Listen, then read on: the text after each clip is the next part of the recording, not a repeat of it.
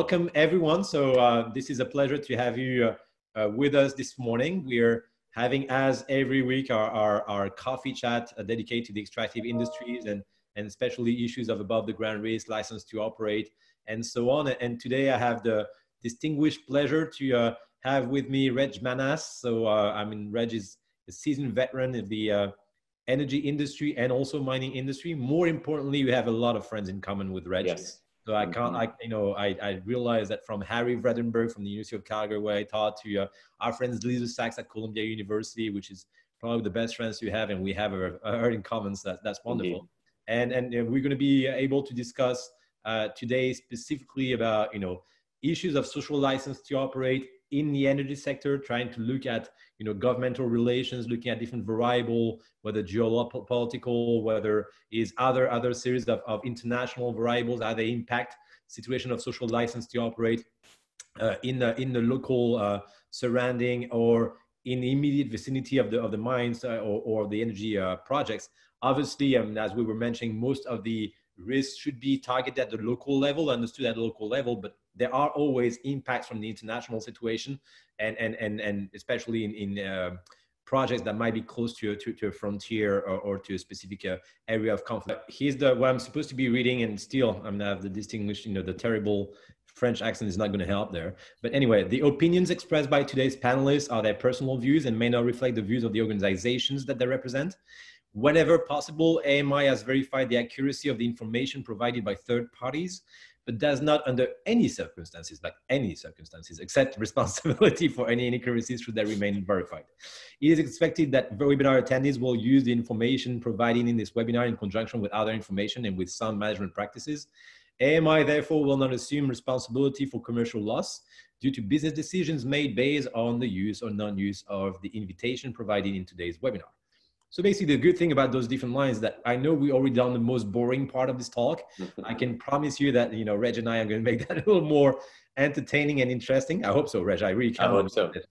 I was maybe to start, I was struggling to try to list all the countries where you actually operated. You have a very strong experience in Africa, from Sudan to Senegal, a little bit also in a series of other countries that you might want to list.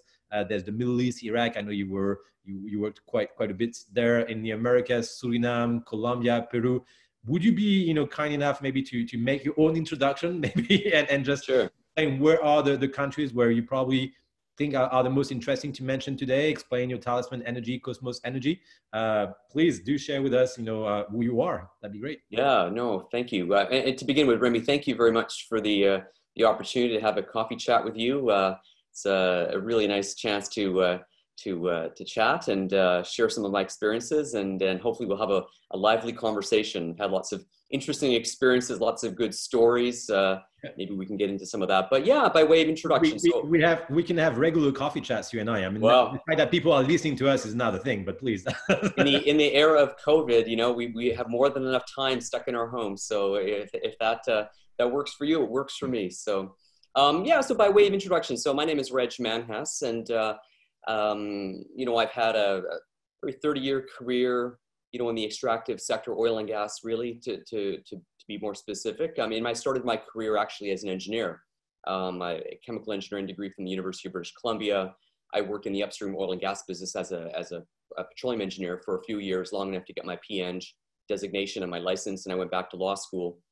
Then worked at a major Canadian law firm for a few years, and then moved in-house to Talisman Energy in 1997 into their legal department. And at the time, Talisman was really growing by leaps and bounds. It was a former BP Canada. They had just kind of gone public, and the CEO had a vision of becoming, one of the preeminent, international players based out of Canada. And so I joined them. I was there 15 years on an amazing ride, a rocket ship in terms of the countries and the growth that we experienced. So I began my career there doing a lot of M&A work, legal work, et cetera, legal compliance type work. But I got involved in a project over in Sudan in 1998, I guess it was, when we first got into the project in terms of the due diligence and acquisition work I did. And that project turned into an absolute nightmare, I guess you could say, from a above ground risk perspective, from a reputation perspective, from a legal perspective. I mean, there's case studies written about Talisman in Sudan. I'm sure they're still being studied in business schools.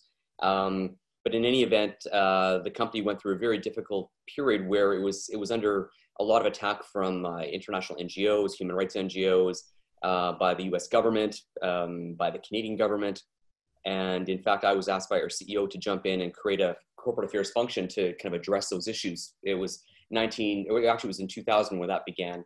And at the point that there really wasn't much in terms of experience within the company to deal with these issues, community relations issues, social license to operate, human rights issues, and the broader geopolitical issues. I won't get into all the details of that, but basically that's where I began to jump into this area. Over the years, we took the experience from Sudan after we left that country in 2003 and applied the learnings in terms of our above ground risk management approach, both in terms of identifying risk and then managing risks, as the company began aggressively moving around the world. And so, my team kind of led the way in terms of Talisman's entries into Colombia in the early 2000s, into Peru in the early 2000s, into northern Iraq, the Kurdish region of northern Iraq, where there was all sorts of geopolitical issues, of course, and a lot of Southeast Asia as well. Remi, not so relevant for this audience, but a lot of time I spent in Vietnam, Malaysia, Indonesia, Papua New Guinea. Talk about geopolitical issues. We were dealing with the Chinese embassies and the Chinese consulates, trying to run seismic in the South China Sea on the Vietnamese side of the waters, where Chinese quote unquote fishing vessels would come and cut your seismic lines. And so it was a pretty interesting time at Talisman. I then left Talisman. I should back up also to say that my last couple of years at Talisman, I moved into the domestic side of the business, basically trying to apply the learnings that we had taken from the international side of the business in terms of how to approach community relations, how to approach stakeholder relations, government relations, and things around transparency, and apply those to the shale business, which was really beginning to grow. This would have been 2009, 2010, when Talisman was the biggest player in the Marcellus Shale up in Pennsylvania and New York, as well as Eagle Ford and Houston, in Texas, and even some shale work in Poland, and certainly work in Northeast British Columbia in Canada. So I did that for a couple of years, and then eventually moved down to Dallas, packed up the family from Calgary and moved to Dallas, Texas in 2012 to help Kosmos Energy build its external affairs function. And the main focus of my work to begin with was really to help them develop their set of business principles, their kind of systems approach to stakeholder relations and human rights and transparency, and apply those in a really proactive way, beginning with the company's really controversial exploration program offshore Western Sahara. Very complicated, non-self-governing territory, disputed between Morocco and Algeria, under kinds of UN sanctions, etc. So really try to apply our learnings in a very proactive way and really bring best practice to the ground, and really engage with stakeholders in a way that probably had never been done in that territory because of the concerns the Moroccan government had, etc. So that was really second in a lifetime project. I guess you could say Sudan was first in a lifetime, and Western Sahara was again, just unbelievably cutting edge. But beyond that, at Kosmos, we were very active, offshore deepwater explorer, mainly offshore Africa. So the work I had then encompassed our programs offshore Mauritania, offshore Senegal, a lot of work with respect to our existing production in Ghana, a lot of work my last couple of years at Kosmos with respect to exploration offshore Sao Tome and Principe, beautiful, beautiful islands. Yes. And also in South America, back to South America in Suriname, where Kosmos has drilled a couple of wells.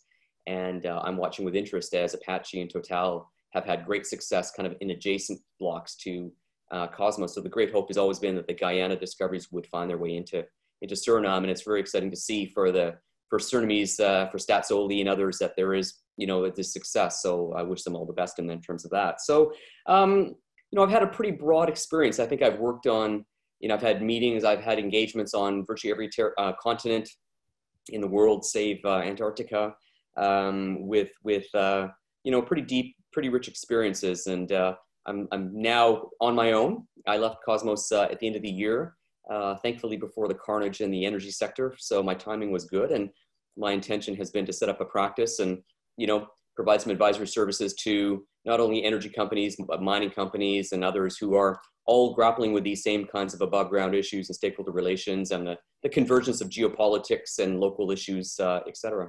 Well, you're not entirely on your own, since you're part of the broader AMI, AFMI galaxy of friends, and we're more than happy to work with you on a regular basis. I mean, obviously, and I will probably ask you, although you actually explained a lot of your credentials and past, I know you worked a little bit also on mining projects, and you're currently still working on some of the mining projects. So I might want to ask you a little bit about this. Obviously, having you on board here is part of, we're, as I mentioned several times on this coffee chats, we're opening Africa market intelligence, and your experience in series of those countries really is kind of complementary to the 36 countries in Africa where we operate today. I love the team spirit that we can have. And talking about team spirit kind of transition, I just wanted to introduce very quickly Arthur Dakin, which some of you already know. So Arthur, if you want to say hi, Hey guys, yeah, pleasure to be here. Thank you, Remi. It's very likely that I might take a week of vacation in August, and so that doesn't mean that my coffee chat will be ended, but Arthur will be just doing a much better job than I do. Very quickly, I will have to step up my game when I come back to make sure I'm up to his standards. But our idea, obviously, is to try to discuss with you. Sorry, that's my dog in the background. You can probably hear. It's probably my kids in front of are also going to come one day. But anyway, the idea here for us is try to see, and maybe if you want to expand on your experience in the mining sector, I think specifically Mauritania or other countries, and try to see specifically maybe the differences according to you between the mining sector and the energy sector. We've done a lot of work on white paper on mining, about the ground risk in mining. We're doing the same right now in energy, and that's why we're collaborating also with you, Reg, on those topics. What is, according to you, the key differences between mining and energy in the way that they address, social license to operate, geopolitical risk, and others? There's a lot of them to pick from, but can you pick one or two and just explain us a little bit how you see this? Yeah, no, absolutely. So I don't have any direct experience working on mining projects per se, but I have had a lot of interaction with other mining companies in areas where either Talisman or Kosmos had operations. And, there's just always a lot of information to be shared, a lot of experiences to be shared between companies, regardless of the sector. And so, in Mauritania, for example, there was a lot of back and forth with, you don't have to mention the names, but the major mining company that's working in Mauritania, a lot of, advice and support either way between Kosmos and Kinross, of course. And, in Suriname, a lot of exchanging of information with respect to, how Newmont has fared in Suriname. So, certainly something I've always prided myself on in terms of my work has been, engaging stakeholders across the spectrum. And, that's one of the lessons I take away is, you cannot have tunnel vision when it comes to your particular project, your particular industry, or, who you deem to be the most adjacent, stakeholders. You really need to, take advantage and understand kind of the broader perspectives in countries like Suriname and Mauritania, where, the extractive sectors are so critical.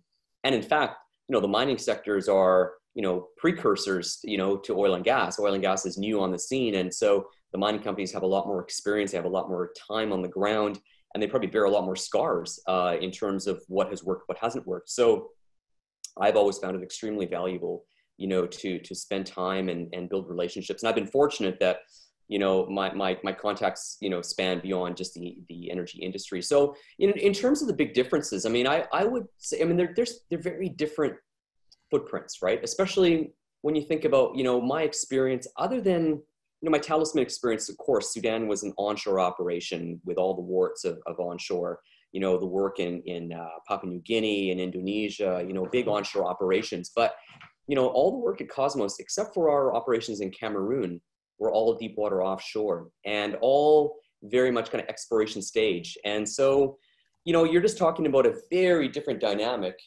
in terms of, the schedule of how the money gets spent, the certainty of your investment, and the amount of labor that you're able to deploy.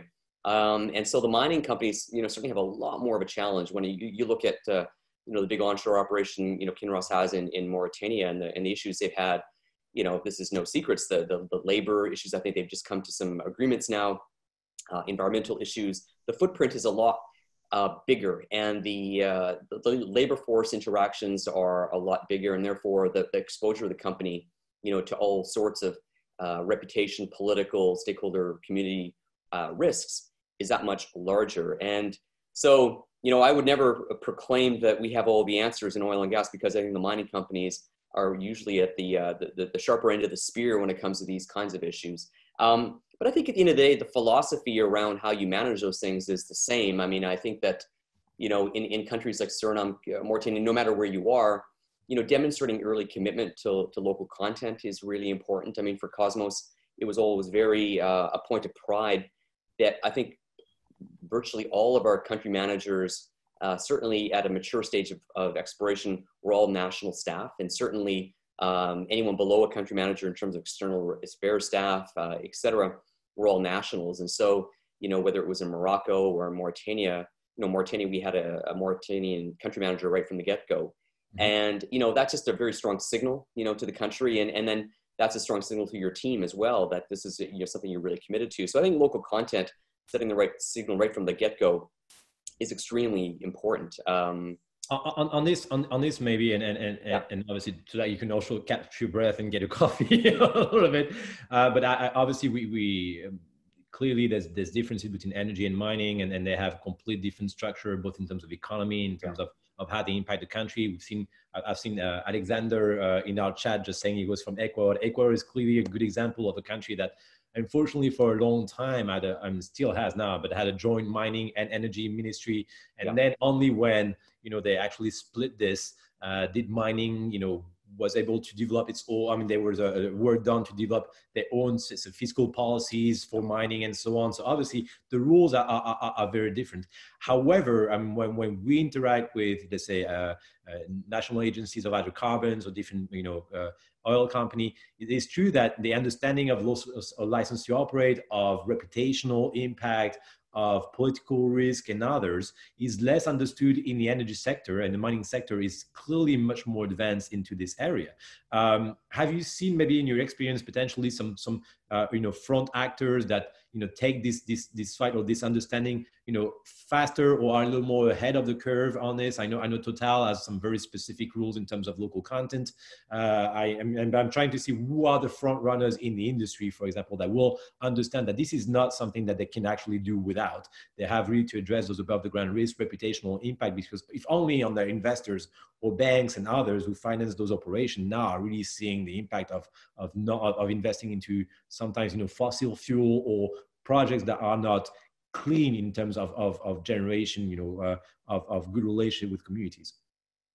Yeah, I mean, I think that the energy sector, it's such a broad term, and you've got, just the mining sector, you've got junior explorers all the way to kind of mid-sized companies. Kosmos will probably be somewhere between junior and mid-size, and then you've got the super majors, the BP, Shells, Exxons.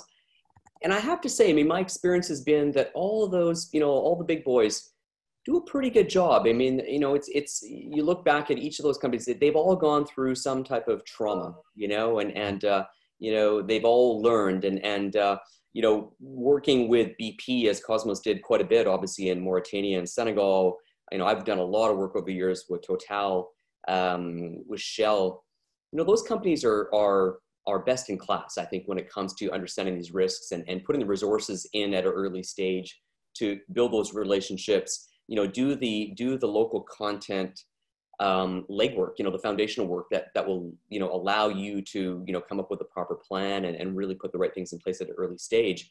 So, I mean, I think that those companies have all done a pretty good job. I think that they all have had, there's controversies, the industry is what it is. But, you look at, for example, my dealings with Total, I go back to,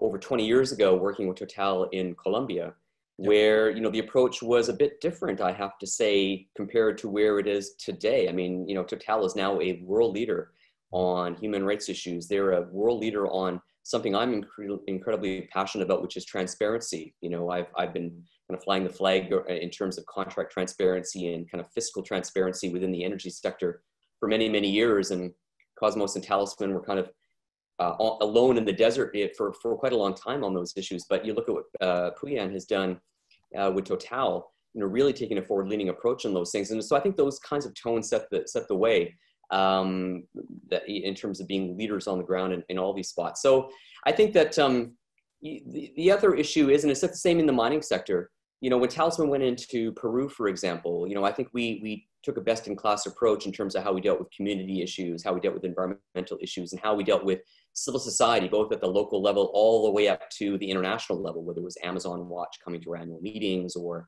you know, the national federations in Peru voicing their concerns with respect to the industry itself.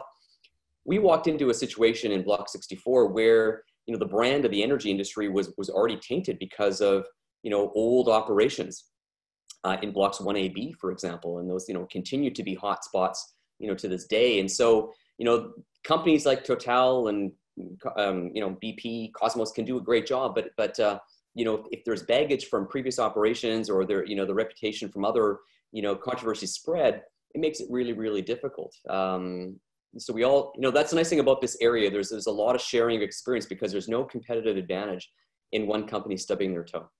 No, absolutely. Yeah, we see this obviously, and maybe I'll turn to Arthur. I don't know if Arthur is in mute. We've been looking very closely at specifically the Guyanese Shield, and you've worked in Suriname and other. Arthur, did you want to ask a question specifically on the region? Yeah. So as I'm sure you know, Reg, there's been a very tough resolution to the elections, presidential elections. Guyana took almost 5 months for them to declare a new president, and that happened in the last few days. What are your prospects for Guyana's oil and gas sector in the future? Do you view the new administration as positive, negative? What are your thoughts on that? Well, to be honest, I haven't followed it as closely as you all have, but I mean, I think that the fact that it took 5 months to resolve the election is certainly very problematic. I mean, I think at this point in time, any certainty in terms of the administration and the policies going forward can only be a positive for the industry. I mean, I think that, you know, again, Exxon is obviously the big player there. People have very strong opinions about Exxon and you know, their history and their approach, but you know, you couldn't ask for a more competent organization in terms of, you know, stewarding the industry itself with respect to capacity building. You know, I know the work they've been doing with some of their third-party providers around supply chain capacity building, et cetera. I mean, I think that the industry should hopefully be in decent hands in terms of how it matures with some certainty in terms of the politics, the regulations. I know the Minister of Energy there. I dealt with him a bit in the past. I'm not sure if he's the same, if he's sticking around, but you know, there was a real sense of overwhelm, you know, in Guyana from what I saw in terms of what was coming at them. I think some political stability can only be a good thing going forward. I mean, and they're you know, it's an embarrassment of riches of what they've discovered. And so I think Exxon's full aware that the eyes of the world are on them in terms of how this develops. So I'm cautiously confident that the sector is going to develop in the right way there. What I love about the example from Guyana, but I'm going to, you know, take a little distance with it. But Guyana or Suriname, we're seeing transition in terms of political power in an area, in a region where you have Venezuela just next door.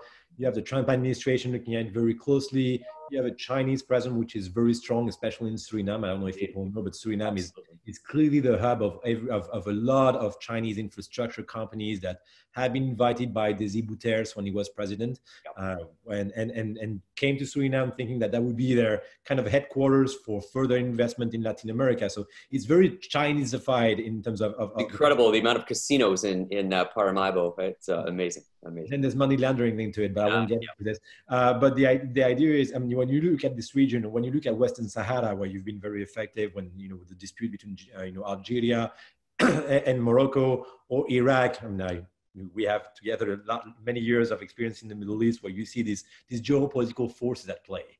How can you have, what's your advice to energy companies or mining companies that are in a situation where they have to be extremely cautious of a geopolitical, balance of power, potential split, influence that it has on the project itself? What could be the right methodology or protocols that you advise to company to implement? Yeah, I mean, I think the first lesson, certainly I took away from my Sudan experience, I think the whole company took that lesson, was, don't think you're going to be able to have a successful project by keeping your head down. Mm-hmm. Head down approach probably never worked, but certainly in this era, it has no chance of working. And I think that the first thing companies need to do is understand the broader context within which they're working. Companies choose to go to these geopolitically difficult regions, and by choosing to go, you have a duty to your shareholders and to your operations to take a bigger picture approach, in my opinion. And that means, whether it was at Talisman or Kosmos, when we looked at Western Sahara or we looked at Iraq, Kurdish region of Iraq, the amount of front-end due diligence we did and the amount of front-end engagement we did with stakeholders, whether it was Human Rights Watch, Amnesty International, Global Witness, but also U.S. State Department, at the highest levels, to make sure that A, we understand what the issues are from their perspective, and B, when we're able to make it public, they understand exactly our approach and what we're doing, and that there's a good channel of communication. I look back at the Kurdish example, where we entered into what was a very complicated, continues to be extremely complicated region, where you've got the Kurdish regional government issuing licenses to companies, over the objections of Baghdad, right? And you've got this constitutional battle going on.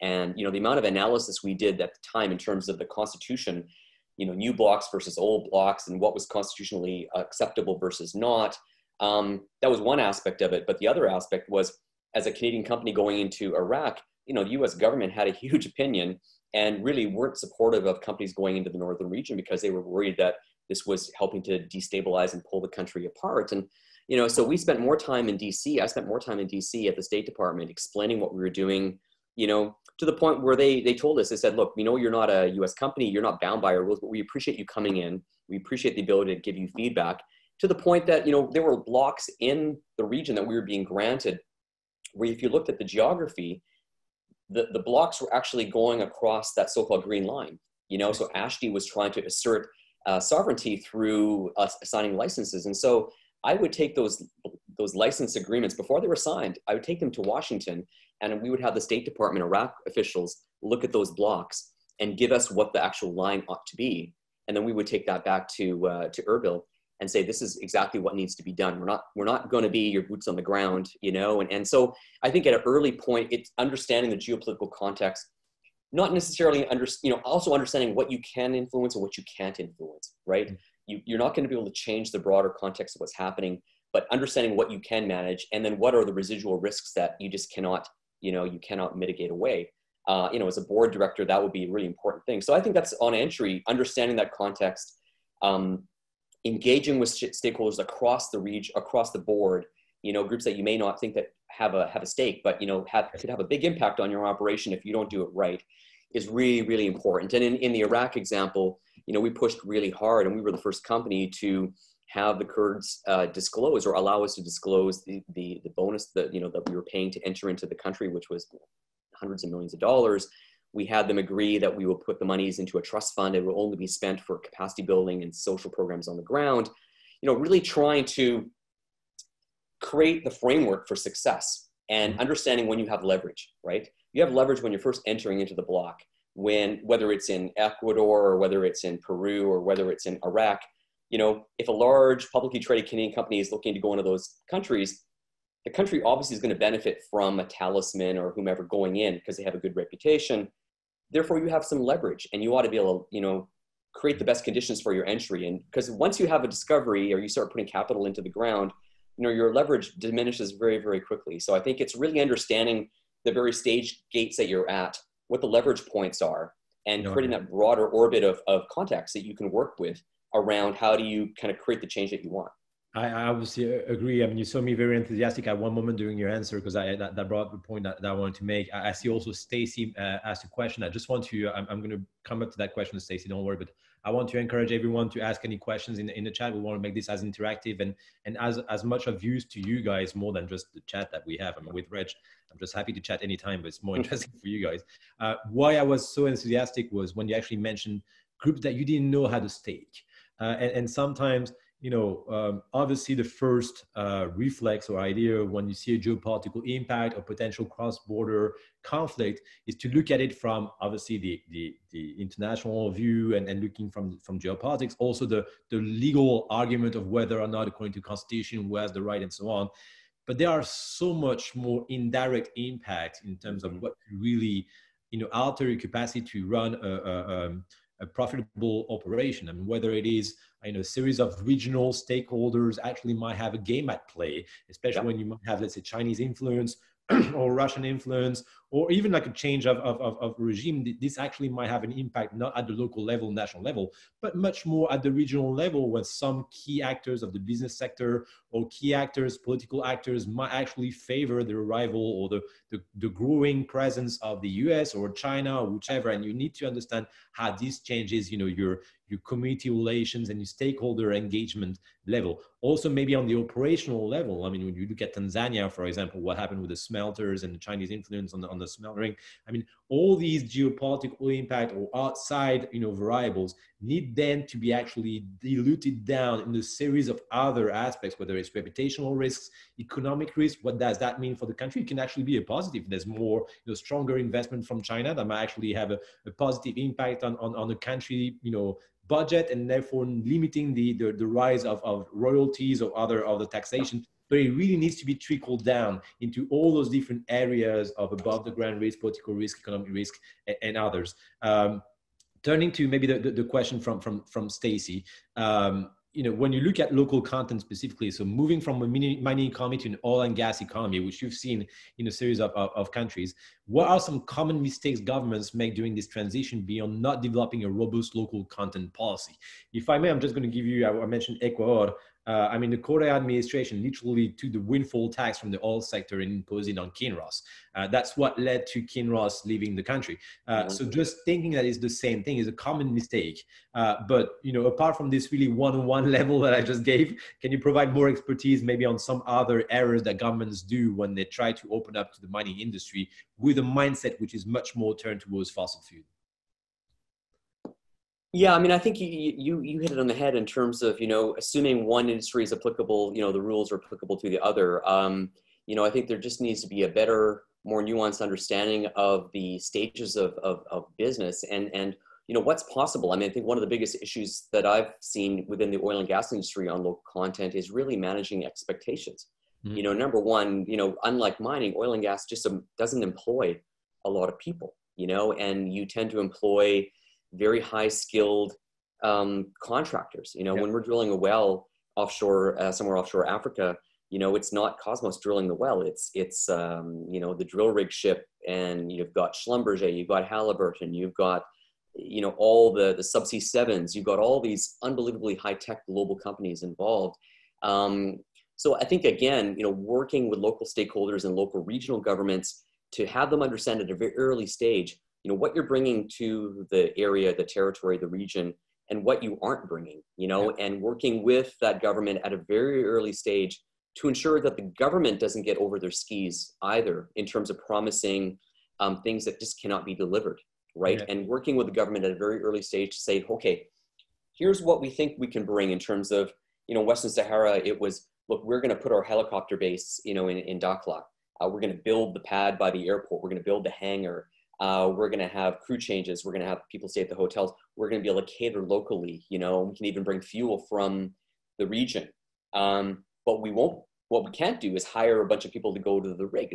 There's an assumption, well, everyone can go work. Well, that doesn't work. And if the mayor or the governor starts to talk in that fashion, it's very difficult politically to walk back. And so I think really early engagement, again, in terms of what's possible, what's not possible, and finding a common approach on how you can kind of create tangible evidence of your commitment to local content at an early stage. And then if you have success, again, depending on the operation, if it's LNG, you're talking much more low, if it's onshore, it's a much more labor intensive thing. And in Senegal, Mauritania, Kosmos and BP have done a great job in terms of setting up very large kind of polytechnic institutes at an early stage to try to train people, you know, not just engineers, but vocational trades, and create that kind of foundation. But I think managing expectations is very important.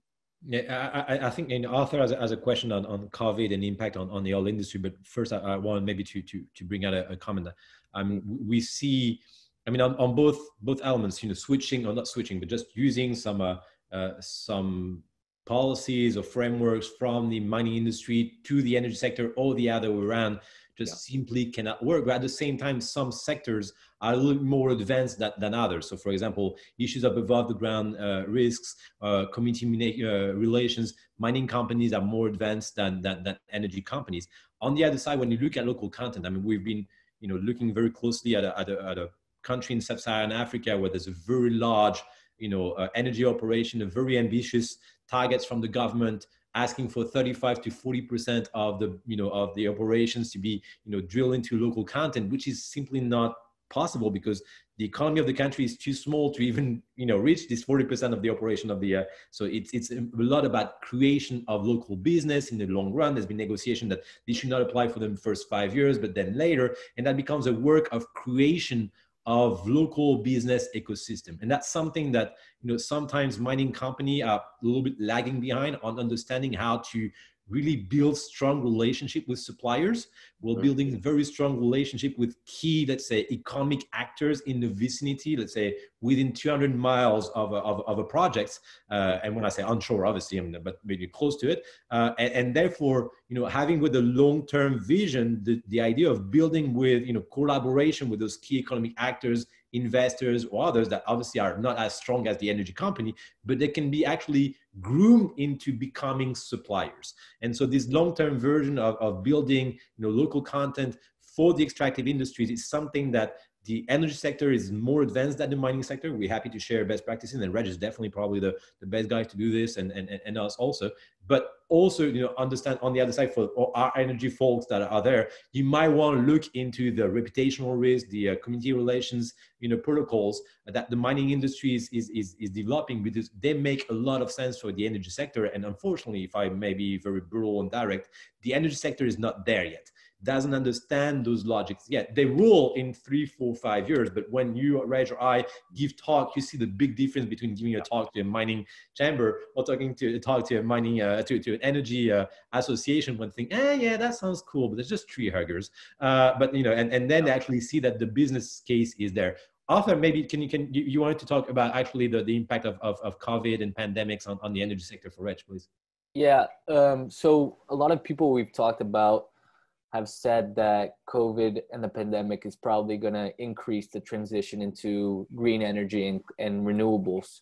And the reason behind that is that fossil fuels are connected in people's minds to being a dirty fuel, and dirty equals viruses, viruses equals pandemics, right? So that's the logical thought process behind it. Do you also believe that's going to happen? Do you see citizens increasing their pressures on governments to make that transition? And how do you see oil prices impacting that move? Yeah, I mean, that's the $1 trillion question, isn't it, Arthur, in terms of what the future looks like for, you know, the price of oil and the price of Brent. That's why you're here. I mean, that's the only reason we invited you. Remi, if I knew the answer to that, I wouldn't be here. I'd be on an island somewhere. You know, I would be a very wealthy man. There's no doubt about it. I think that's what our friendship is worth to you. Gosh, go ahead. Well, I could video conference you from the beach somewhere, perhaps. Exactly. But I mean, I think that there's just so much unknown right now in terms of where the energy business, you know, the oil and gas traditional business is headed. I think that there was obviously so much noise and so much pressure and so much change happening even before COVID. You know, I think that you saw the kind of irresistible force was already upon the industry. And I think that, you know, if you look at what Shell and BP and Total and others have been doing, even Kosmos, you know, before the pandemic, you know, announced a big change in terms of their climate strategy and, you know, kind of slowing down or stopping kind of new field exploration of oil. So I think the companies were already feeling the pressure. I think there was already a lot of movement, you know, from citizenry around the world to this transition towards greens. And I think, most importantly, I think the commercial kind of competitiveness of solar and wind, had reached the point where, certainly from a grid perspective, it was very competitive and, advantageous, even compared to natural gas. And so I think that you were seeing this transition already happening around the world. The question was, well, how quickly can it happen, and how quickly can the infrastructure really shift? And, we're still looking at coal, I suppose, these days in terms of what China is going to do with coal. And so, I think the jury is out in terms of what the actual numbers will look like in the future. I do think it's inevitable that oil demand will peak and will drop. The question is, have we already hit it? I mean, people say that the 2019 demand was peak oil demand. I'm not sure that's true, but I guess time will tell. But if you look at what BP announced, I think it was yesterday or today, their earnings were difficult, obviously, like every energy company for the second quarter, but they've announced a very big transition, and increasing their green energy investments by tenfold over the next few years. That their oil production is going to drop. They've committed to no more exploration in new countries for oil or gas.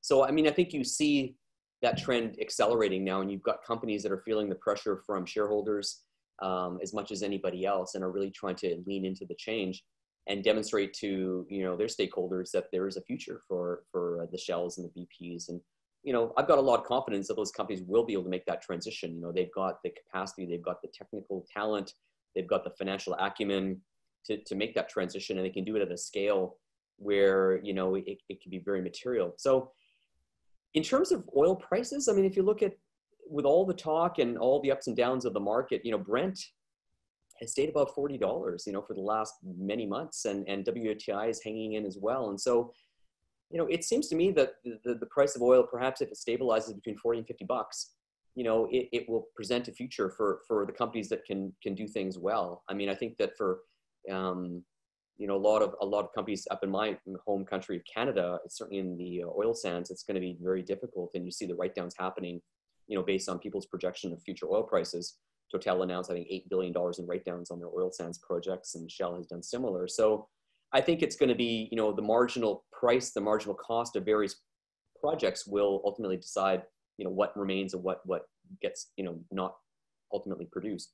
But, I don't see oil demand dropping, even in best case scenario, below, 80, 85 million barrels a day for a long, long time. So I think eventually you're just going to see the energy industry dominated by the NOCs, right? They're lowest cost producers. So the Saudis, the Iraqis, the Kuwaitis, they'll be the ones kind of the last people standing. And I'm not sure what that means geopolitically for all of us.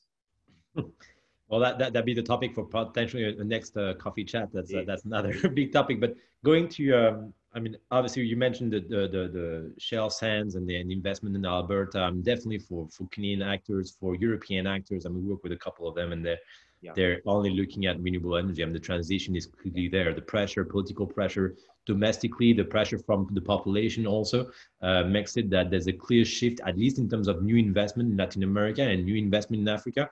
Where you see definitely some of the traditional OECD players now really looking closely only at, and I'm sometimes, geothermal is sometimes a little too dark for them even. So they're looking at hydro, they're looking at sometimes hydro, not understanding the complexity of having a hydro operation with, movement of population and so on. But they're looking at solar, they're looking at, so even if the price point is not there yet, the incentive through investment is definitely there. There's a lot of investors that are looking to go there.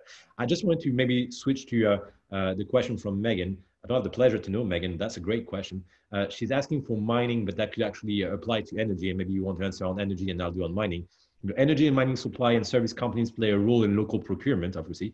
Have you seen success in cases where mining/energy, I will add it, supply and service companies establish joint ventures in host countries in order to strengthen local industry and supply capacity? I do have plenty of examples, but I'm sure in the energy sector, especially potentially in Senegal, in Peru, in Colombia, I think those countries are usually the more mature where you work into those joint ventures. Can you maybe share with Megan and with the others some examples of key successes there?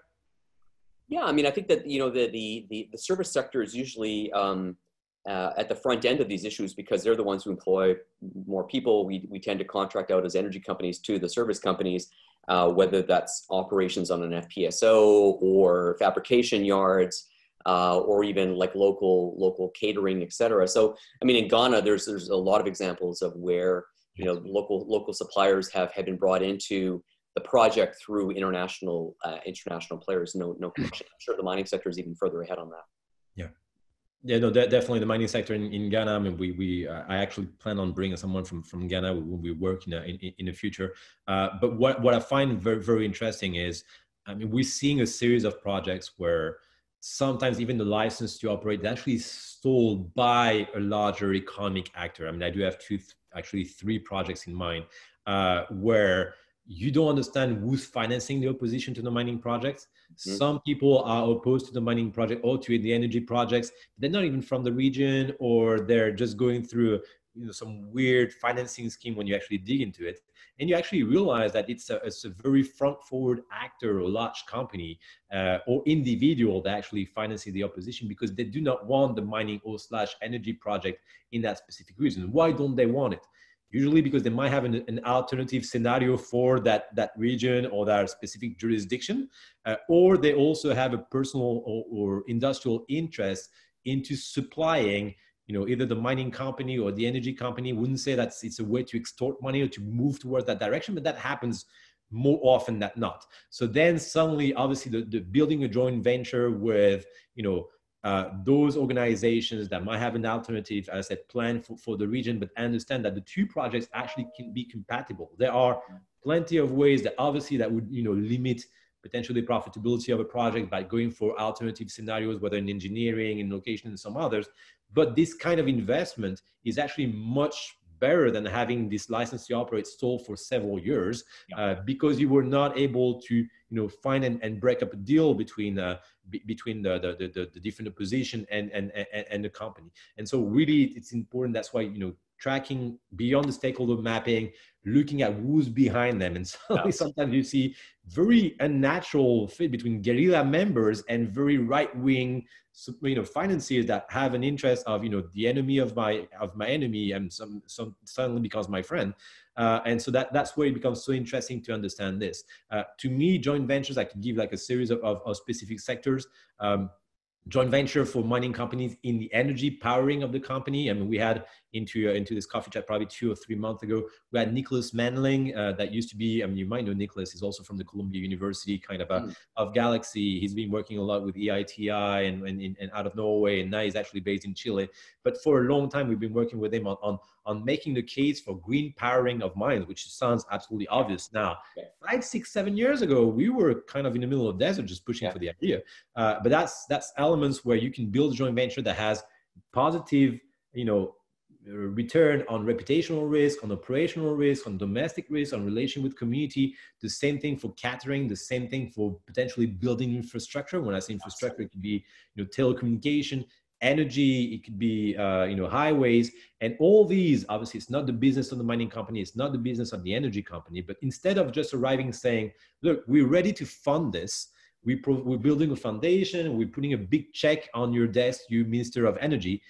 It's a much better approach to actually hire someone that might have a better understanding on this, you know, whether it's inside the company or outside, to actually be integrated into the signing of these joint venture agreements, because the details are where you make an ally of that member, meaning that you will build that highway together.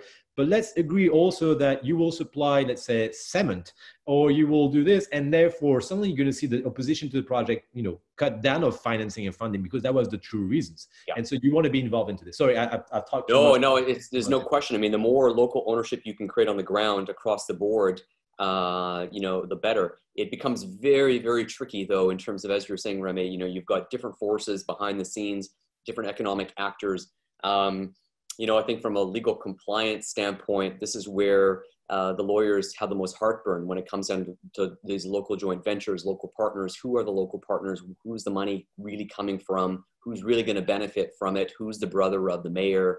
All those things, it becomes incredibly complicated. But without having good people on the ground, understanding those relationships, mapping them out, you don't have a chance. You're going to walk into a landmine. But it comes back again to stakeholder engagement, intelligence, understanding of really what's the dynamic on the ground. I have a funny story. It's not related to, you know, Africa, but when Talisman was working and doing some shale gas kind of pilot projects, I guess you could say, in Poland back in probably 2008, 2009. All of Europe was really very much against fracking and against shale gas. Poland was one of the only countries in the region that was really eager and supportive of gas, because of course they wanted to get out from underneath Gazprom.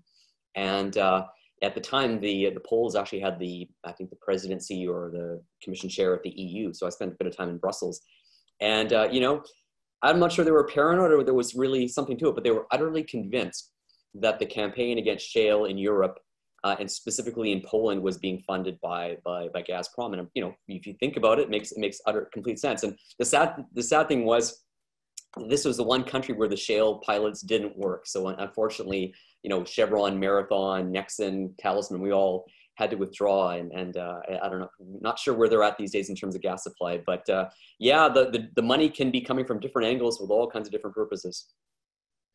Yeah, no, I agree. And I was reading also a wonderful question from John Williams, just a little tidbit on Poland. I don't know if they just had a presidential elections 2 weeks ago, and if you look at Duda, who's been reelected, like Russia was responsible for the COVID-19 to the absence of life on Mars. I mean, it was literally everything. That was interesting. But you have to understand, how these geopolitical concerns really shape and frame the narratives, and therefore have to be integrated into the way that you develop operations. We just have less than 10 minutes left, so I'm going to try to dig into the question from John. It's such an interesting question, John, and probably we'll reach out to you afterwards. We did talk about water last week, so that I probably will not focus your question on water, but we're looking at especially in terms of technological assistance to other sectors next to a project, whether mining projects or an energy project, working with agriculture, working with other services to develop collateral economic activity. I do have a very clear idea in mind in the coffee industry, for example. Do you want to bring an example on your side, and then? Yeah, no, I'm glad John's raised the question, because it really is something that I really wanted to make a point of.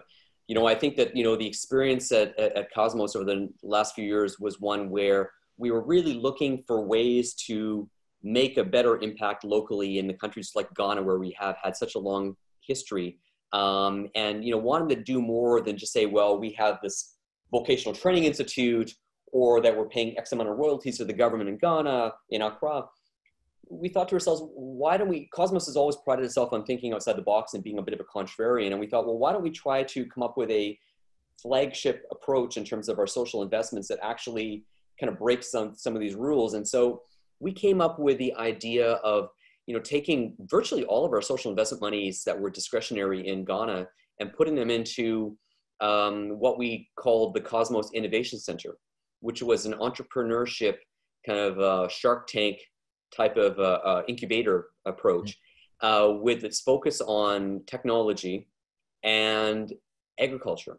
You look at Ghana, agriculture was there before oil and gas. It will be there well after oil and gas. And, from an employment standpoint, from a kind of local outreach standpoint, agriculture is such an important aspect of, most important aspect of Ghana. And so we really tried to create a standalone program where we try to make agriculture exciting, and reached out to the local universities, the young entrepreneurs, and put them into a program where we took them around the country, introduced them to people up and down the supply chain in the agricultural sector as to what was working, what the constraints were, gave them all sorts of business training, technology training, had them come up with teams and pitch, a series of judges on their ideas for agricultural programs, and a lot of app-based type programs. I was part of that, and over time it became incredibly successful.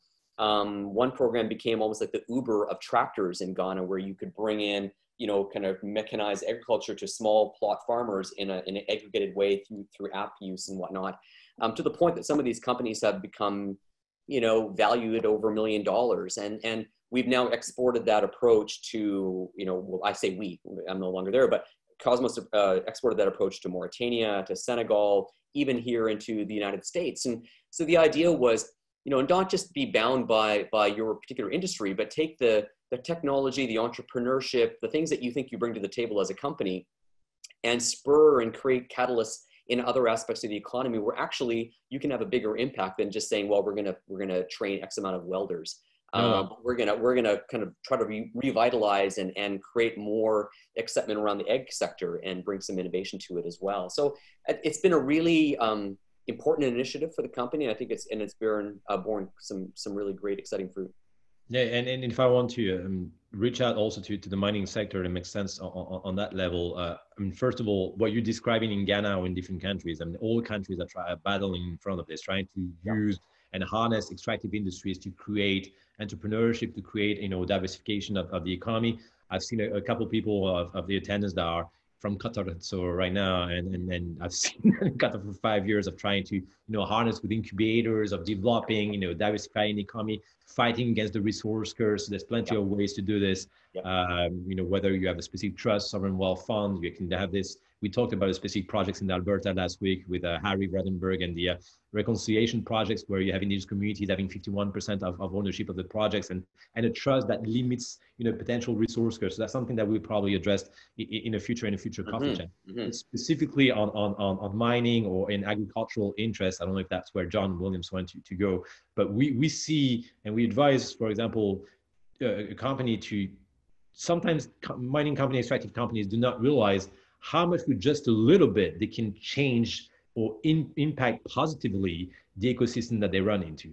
And the focus, for example, when I said with the coffee industry, it was just about, you know, being able to showcase some of the mining industry processing in terms of quality control, in terms of basic accounting, you know, accounting processes, in terms of potentially labeling and doing some marketing around the product.